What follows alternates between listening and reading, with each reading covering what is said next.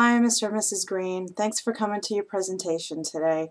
We're going to go over your floor plan, which we discussed earlier. I'm actually going to move on to your elevation now and talk about the elements of the design plan today. The first thing you're going to notice in your elevation is we have a double bowl vanity with the two separate mirrors, your GFCI rated outlets, some ADA compliant faucets because you had mentioned that you were having some problems with your hands, and we're going to go over those faucets as well. An ADA compliant toilet, and then over here you'll see to your bathtub area, the chandelier actually hangs over the middle part of the bathroom, not exactly over the tub, which would not be a safety issue. Your glassed in shower with a seat as well. Okay, so let's move on to the design. We talked a lot about you wanting a beach seaside feel, and so that was really important for us to do for you. So we're going to talk about the elements and details that are going to go on within your space. Based on the concept that we came up with on a beach design that was also handicapped accessible and someplace that you felt you could age as time went by.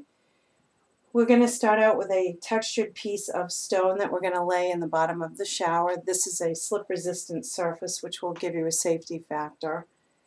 We're going to move on to the vanity area, which is going to actually have two glass hand-blown vessel bowls that you had talked about, that you had seen when you were out shopping with a friend one day. We were able to locate those bowls.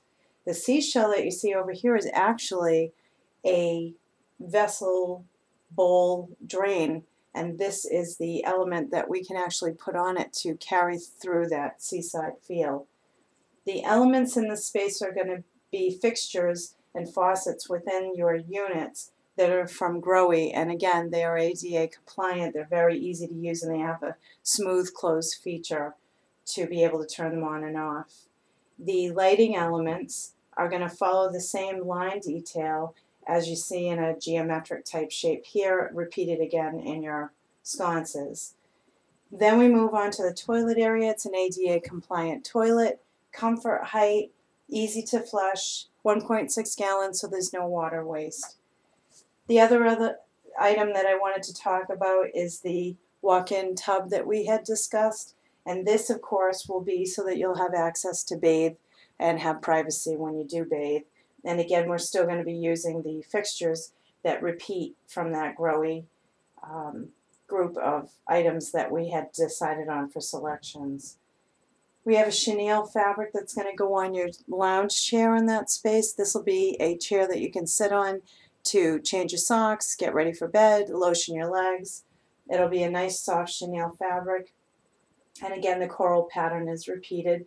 And you'll also see on the feature wall, we're also going to follow through with a coral pattern wallpaper. The other elements I wanted to talk about were a lot of the natural elements we're going to scatter throughout the space so that we can repeat this beautiful element of beach and serene bathing. Some of the elements are, again, those repeated corals. We kept the colors very light and bright so that it would be a very happy but tranquil place for you to be able to use as a sanctuary.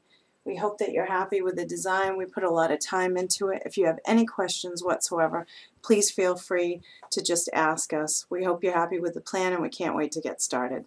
Take care. Bye.